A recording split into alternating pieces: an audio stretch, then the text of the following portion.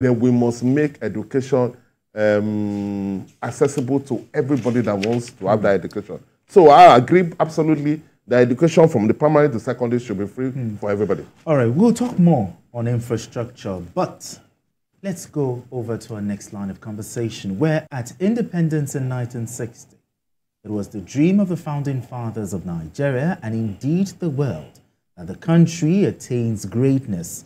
While that lofty dream is yet to be attained, many people believe that Nigerians can look back to see how far the country has come in forging ahead in this journey to greatness. In his nationwide broadcast, President Tinubu expressed hope that despite many challenges facing the country, it remains a strong, united, and viable sovereign nation. Let's share that with you.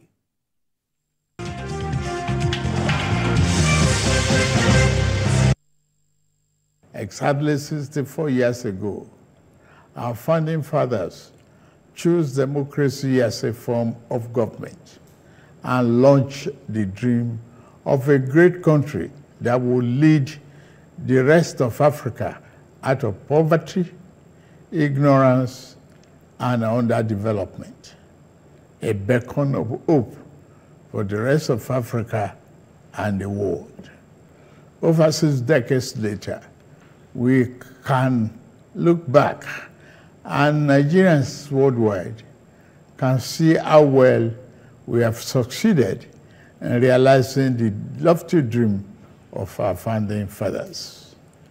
The world is witnessing and benefiting from the can-do spirit of Nigerian people, our massive intellectual capacity, and our enterprise and industry in all vocations, from art to science, technology to infrastructure.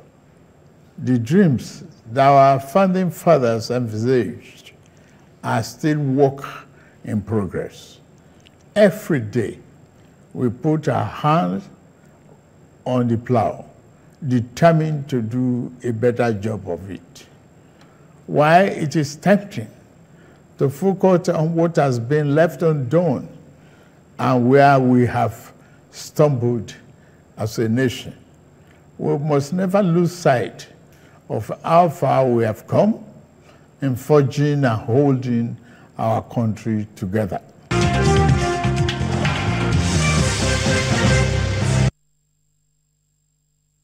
All right, Mikhail, the president talked about infrastructure development, but how have we fared? You know, from 1960 till date, how have we fared? Are we getting better, or what are your thoughts? I think that when you look back, especially in terms of road network, Okay. Nigeria has done very well. Nigeria has done very well because when we were young, at least we could literally count the functional roads that we had. But things have improved tremendously. More roads have been constructed. Rural areas opened up. It is ongoing work. So we still have a lot to do by way of fixing our deplorable roads. But in terms of road network, I would say we have done well. Before 1970, there was no dual carriageway in Nigeria. But later, we had, during the Obasanjo era, military era, we had the Lagos-Ibadan Expressway. And then the first dual carriageway in northern Nigeria was constructed by Ibrahim Babangida. That is the Abuja-Kaduna-Kano Expressway. Okay. I even remember that it was the first Prime Minister of Zimbabwe, Robert Mugabe, that he invited to inaugurate the project. And they drove from Kano, because he landed in Kano, there was a Durbar for him. Okay. And they drove from Kano all the way to Abuja on that excellent road. That road now has been reconstructed, you know, more bridges, have been constructed on it. The Buhari administration, using funds from the Sovereign Wealth Fund, as well as the Abacha loot. We are almost done with that road. When you look back, Malam Aminu Kano International Airport is the first airport in Nigeria. It began operation in 1936. It actually started operation before the one here in Lagos. Today, look at how many airports we have. Look at how many airports we have. So, again, it is... With the growth, you see, we need to get the private sector more involved. Okay. Let's have PPP initiatives. That's the only way we can maintain our roads. But I've heard arguments that, okay, the quality of roads back then and the quality of roads now, back then was better. But what are your thoughts on that? You see, the thing is, the pressure on funds at this time is far greater than that time, because it's a country that is expanding, the population is greater. And the rate of use of the road will eventually get it eroded. In those days, those roads were very... If you are driving, even some of the roads that are well constructed, exactly, but they are not dual carriageway. Our society, in terms of our country, in terms of the number of vehicles plying roads, are far more than before. Far more. So if you don't expand those roads, people will die. There will be more accidents and head-on collisions, especially on narrow roads. But those roads, I agree, were very durable. The roads constructed by L.A. Banjoko, Dumez, and the rest of them. They are solid, but we've had to now expand them because it's inevitable. Population growth. Look at Nigerian population in 1963. It was just a little over 50 million, less than 60 million.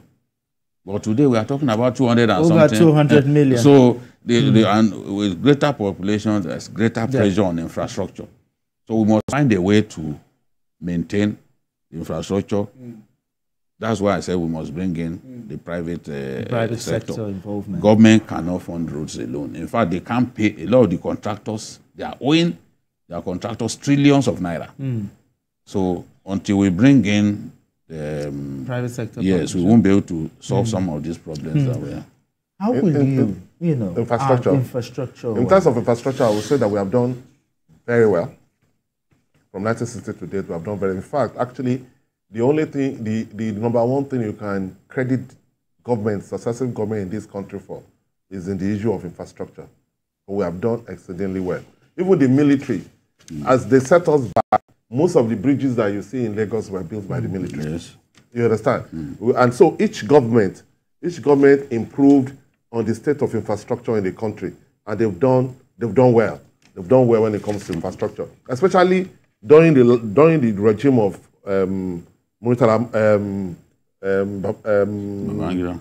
this immediate former President Buhari. They did a lot in terms of infrastructure. Different things. They collected a lot of loans, did a lot of trains, did a lot of roads. I think it's rail transport that we've not done well. We've not done. But now they've started concrete. Because they've done. Yeah, that's what I said. When it comes to roads, we've done well. Even during that Buhari's government, they introduced the idea of companies building roads and then using it as tax relief and all that. So when it comes to infrastructure, I think we have done very well. Because of our time, the president spoke to Nigerians today. I'll just give you 30 seconds. What do you make of the speech? Yeah, I think it's a good speech. Did it address? It showed empathy. It showed empathy. Yeah, the president showed empathy. It's a very nice thing to tell people that, look, I understand what you are going through, because it is economic challenges that is paramount now, that is number one in the country now. And I was able to tell Nigerians that, look, I understand, I feel your pain, I know what you are going through, and we are working hard to solve that problem. That is very good. And then he was able to now talk about things that they plan to do and to give hope, because when things are tough like this, you need to give hope that, okay, we are working on the economy, there's light at the end of the tunnel, and very soon things will start changing. So I think, by and large, is a good speech. All right, BK, we all saw this speech. What do you make out of it? You talked about that. The empathy was there. What are your thoughts on that? No, it's inevitable. A leader must show empathy. Sure. People are going through a lot at this time. So it was good that he talked about it. He cannot pretend not to know that people are going through a lot, you know. And he talked about that. Yes, and the need for us to continue to sacrifice. What Nigerians will be happy to see is for progress in the areas where he's making progress to continue. For example, the president came to government at a time when we were spending about 97% of our revenue to service debts. That has improved. It's now in the region of 60, I think 67. 67, yes. So that's improvement. And more money is coming in. Yeah, because we can see that they are blocking the avenues through which resources are leaking. So more money is coming in. We are beginning to earn a lot more. Okay. And I know that their plan is to even reduce the human interference, which ensures that people are able to steal money. We're going to get technology involved. Okay, good. And so that our revenue generating agencies, the incidence of theft, stealing, what to go to the country is reduced drastically by the infusion of technology. So they are working along that line, and I know that that will bring results. But Nigerians need to see the pain that they are going through eased. Whatever we say, no one will remember that some progress have been made until they begin to see progress in terms of their welfare. Exactly. So the issue, I want to see the price of petrol come down, for example.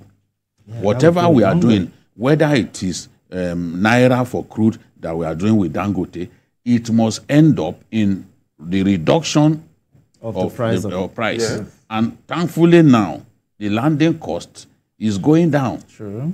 Across the world, they are reducing the price of gasoline, even reduced, because the landing cost is going down. It has responded to the global decline in the global prices. So Nigerians want to see that petrol price go down. Nigerians want to see the value of their currency appreciate. Because everything revolves around it. Yes. If we are unable to do this, just give me a little 1 minute.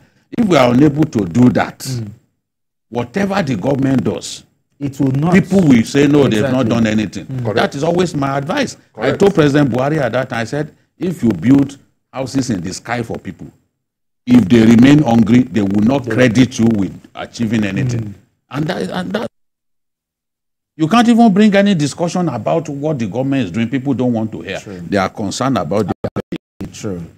But anyway, thank you very much, gentlemen. How time flies. I wish we had more time. We could have, we could have talked a lot more. But anyway, thank you so much, Mayor. Thank you very much for having this conversation. The veteran. Thank you. Thank you very much for having this conversation. And that's it on Journalist Hangout today. Join us tomorrow for another episode of the program. You can watch the repeat broadcast of this episode tonight at 11 and join us on Sunday from 1:30 to 3:30 p.m. for Journalist Hangout on Sunday. We are on YouTube at youtube.com/TVC News Nigeria. I am Benga Oreshegun. Happy Independence Day anniversary once again, and God bless Nigeria.